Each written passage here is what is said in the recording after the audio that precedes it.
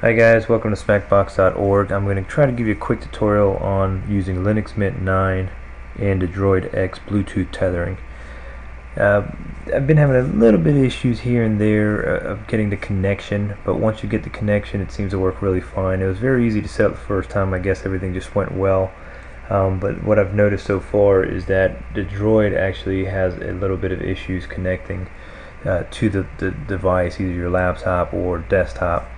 One of the key things to notate is to make sure you disable your wireless if you're on wireless, or LAN if you're on LAN. Make sure you turn that off. Okay, make sure your phone Bluetooth is turned off first, and you're going to go ahead and activate the preferences, which is going to pull up this box here, Bluetooth preferences. Okay, turn on the Bluetooth on the phone first. Okay, and once that synchronizes, go ahead and turn on discoverable, because obviously you want to be able to find a device, and you're going to go ahead and say set up a new device. Okay, it's going to begin to search for the device here. Alright, and once it finds it, you're going to go ahead and hit forward. Once you hit forward, it's going to go ahead and give you a PIN number. That PIN number is going to come up and ask you to put it in your phone, so make sure you kind of hurry up through this process here, because if you delay it too long it will fail. You're going to hit OK, and you can see it said that setup is complete. Then it's going to come out a box here that says setup is complete, successfully set up your new device, and it gives you the device name, and it's asking you if you want to let that device access the internet through your mobile phone. You're going to hit yes, okay, and hit close. Alright, now this is where I've ran into a problem. You'll see right here on the phone it says paired but not connected. Alright, at this point here you're supposed to come over here to the wireless, and you're going to see a PANU device. You're going to see a MAC address with a PANU device.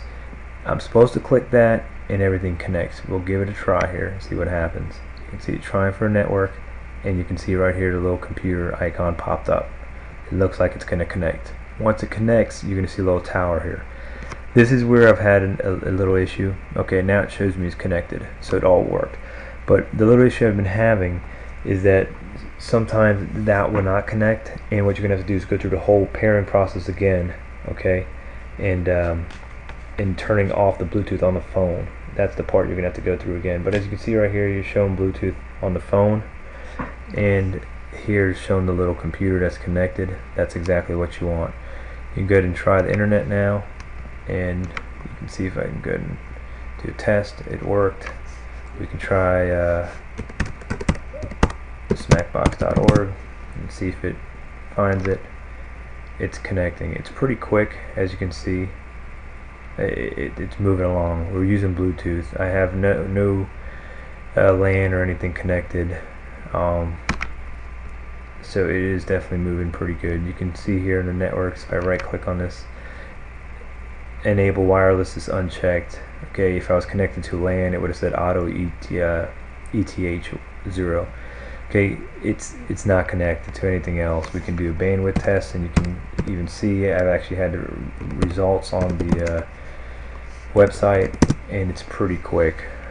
I think it's almost about 1 megabit a second, so it's not too bad for Bluetooth, I gotta say, and using 3G network. There hasn't been too much test, I guess, or I mean I should say confirmation on if it's actually going to cost money or not. Supposedly Verizon is not catching on to it. There's also some applications out there that, like the Wi-Fi, that supposedly you can use wireless, and they're not catching on to that. That's another thing. But for right now, this is working out. It's not an extra charge. It's really not that hard to set up. So hopefully this will work easy for you guys out there. As you can see, there's your bandwidth. Like I said, it's almost getting about a megasecond, so not too bad. Alright, well, hopefully you guys enjoyed this. This is smackbox.org.